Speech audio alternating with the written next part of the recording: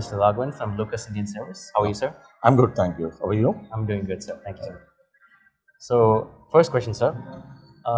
With Lok Sabha elections around the corner, how are sentiments in the CV industry right now? No, I don't think the elections have anything to do with the CV industry sentiment. It is about the supply and demand, and I'm sure through the course of the year it will definitely pick up. Okay, sir. So, how is business at Lucas Indian Service and been for you at the start of 2024? I think 2024 has started well for us, and I hope this year will be a good year for us. So, the Indian CV industry is going through a massive technology transformation right now. How is your company adapting and contributing to the same from a tech perspective?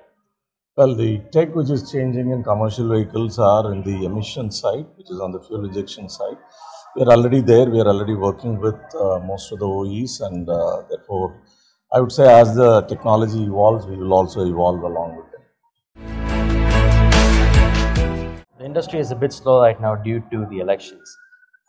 How would you see the performance till the rest of the year, and what are the main growth drivers be? I think it is. I wouldn't say the slowdown is because of elections. There could be various other reasons. An Indian economy is after all connected with the global economy, so I'm not seeing election being the reason for any specific slowdown. I'm very confident that during the course of the year, the industry will definitely pick up because a lot of infrastructure projects which are going on, and there is a fair amount of industrial production which has increased in the last quarter, and there would be transportation needs, and then the public transportation is improving as well in many states, and I'm sure there will be good demand for buses, both heavy commercial and light commercial vehicles.